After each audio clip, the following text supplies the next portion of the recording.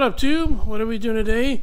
Today we're going to start talking about performance brakes, how to set up, make pressure, specifically manual brakes.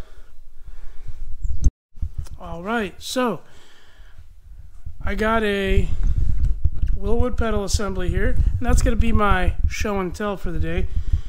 What we're going to try to do, well not try, what we're actually going to do is figure out and instruct on how to start your brake system. Now this is going to apply to anyone who's modifying their brakes from start to finish. In other words, vintage, classic, muscle cars. So vintage cars, classic cars, muscle cars.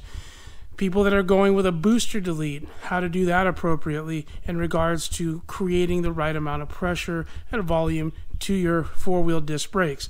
Now, for the point of reference for today, we are only referring to this in regards to four-wheel disc brakes. That means calipers on all four corners, no drums.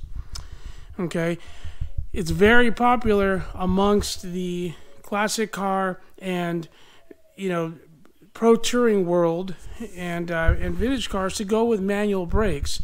Part of building the car is making a smooth firewall, eliminating that big booster, and going with just a flush firewall, a pedal, and a master cylinder. Now, manual brakes has a bad taste in a lot of people's mouths, and a lot of people that have been around classic cars for a long time, muscle cars, know how it feels to drive a mid-60s, early 70s four-wheel drum manual brake muscle car. It's not fun. You have to plan your stops. It's just uncomfortable to hit the pedal and have to really get onto it, stand on the brakes. So luckily now there's components out there by companies like Wilwood, and basically they dominate this in giving you the right options and the right calculations and the right master cylinder combinations to create the right amount of volume and pressure needed for your disc brakes without a booster. So what does your pedal and your master cylinder do? The pedal and master cylinder basically are designed, the pedal's your lever, and it pushes against the master cylinder, which engages the push rod and creates output pressure to your calipers. That's essentially what it is.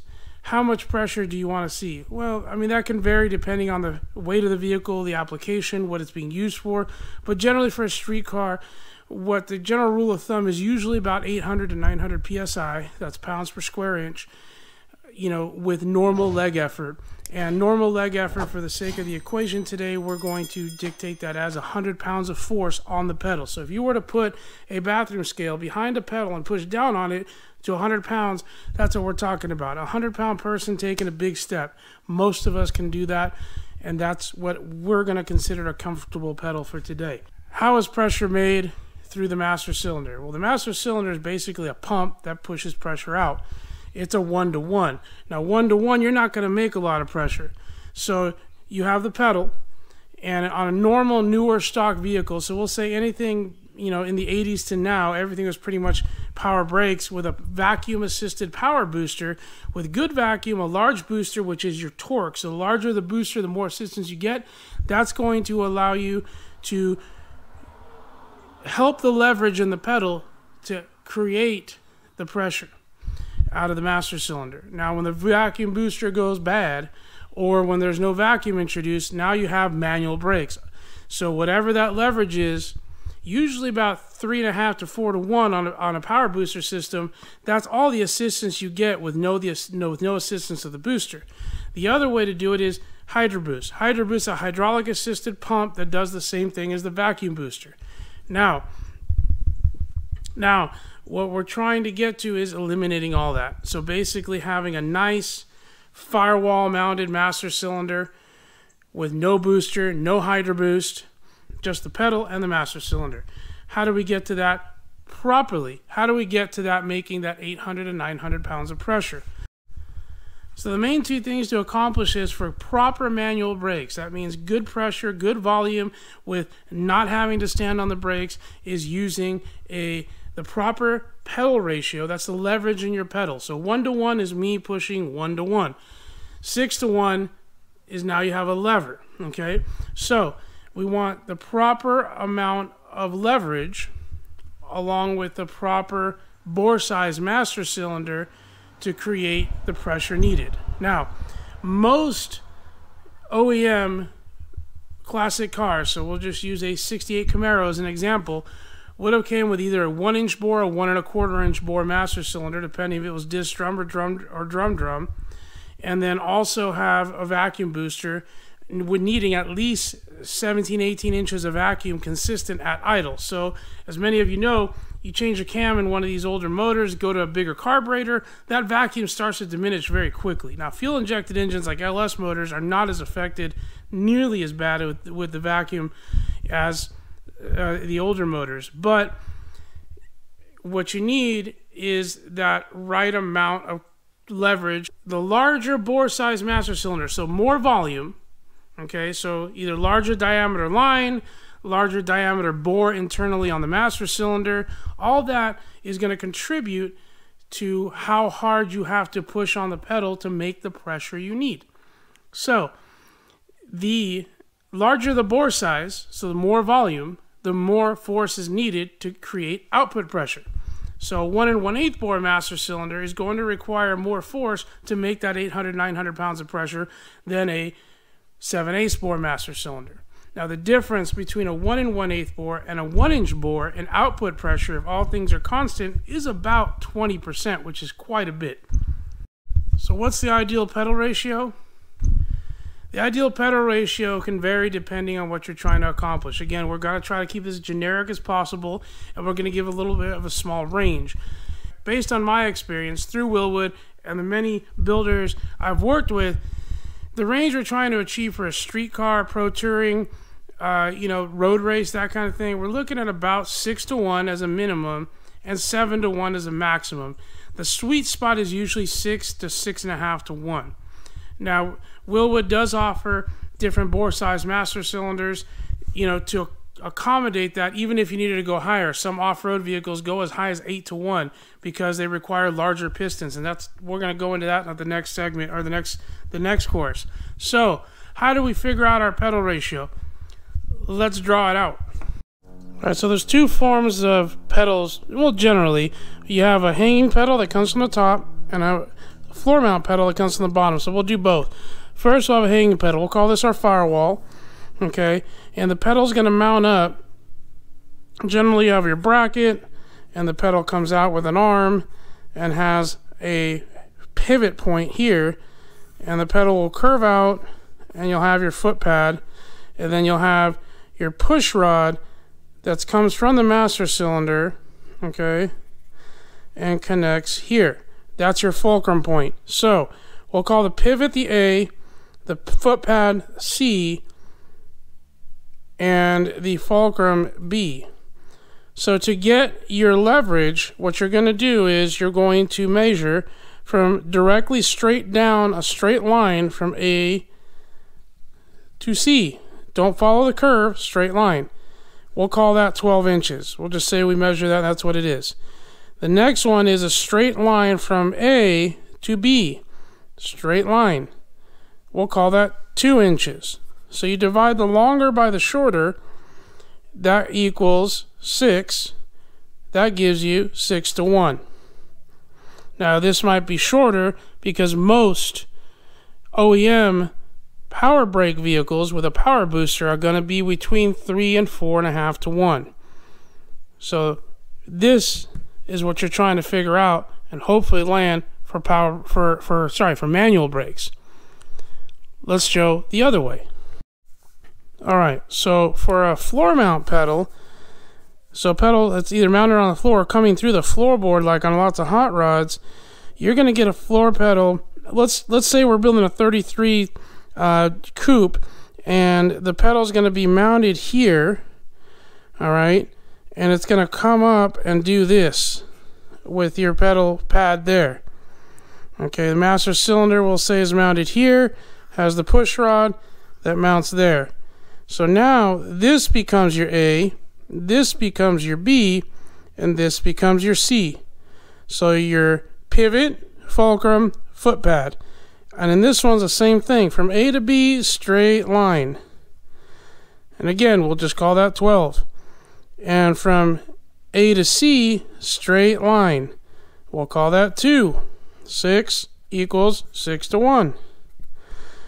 Very simple. That's how you determine your pedal ratio, your leverage. And again, we're trying to hit between 6-to-1 and 7-to-1. Let's go to the pedal assembly. Alright, so now we're going to do this on the pedal assembly itself. So this is a Wilwood pedal assembly.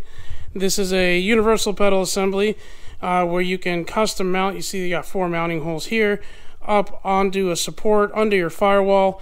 This would go through the firewall, and then you'd have your master cylinder for your brakes here, clutch if needed there. And this is a Wilwood master cylinder, tandem. So you have actually 4 ports, but you can use 2 on left, 2 on right, however you're running your master cylinder and plumbing your lines. This is a manual brake setup. It does not have provision to mount a booster. It's not designed for that. Okay, so again, A, B, C. This is A, this is B, this is C. So we would take our measuring tape, and I've got one hand, so give me a sec here. So going roughly from center, you got 12 inches. That's your A measurement. Then we're going to take our B measurement, which is right around 2. And I'm eyeballing this. That gives you 6-to-1. So this pedal right here has the proper leverage for what we want to do with manual brakes.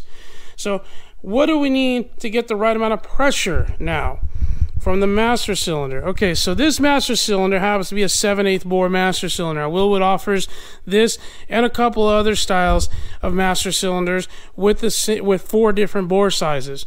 Primarily the 1 1/8 and 1 inch bore are used for power boosters and with good vacuum.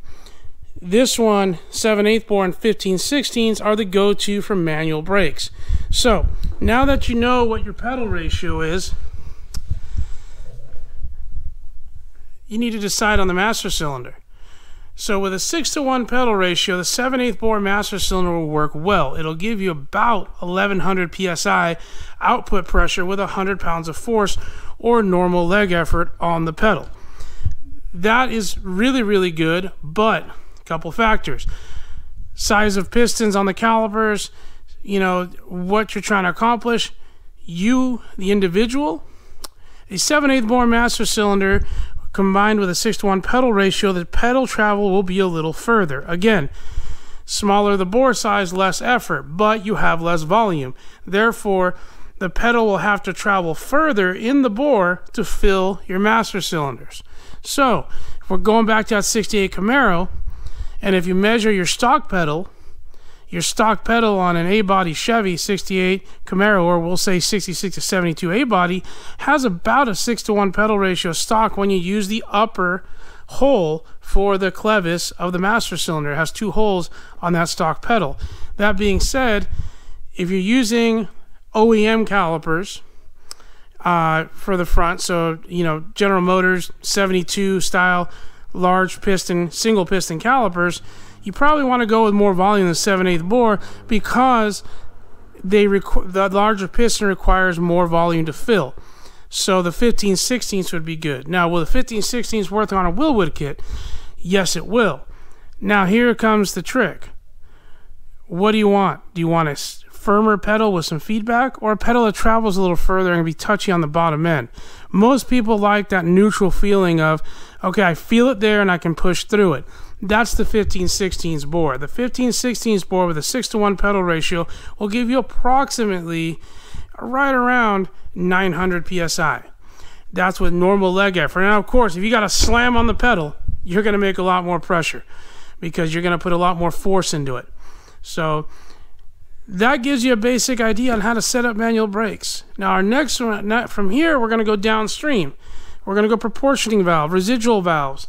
As we get closer out to the calipers, we're going to compare, does a single piston caliper have more strength than a 6-piston caliper?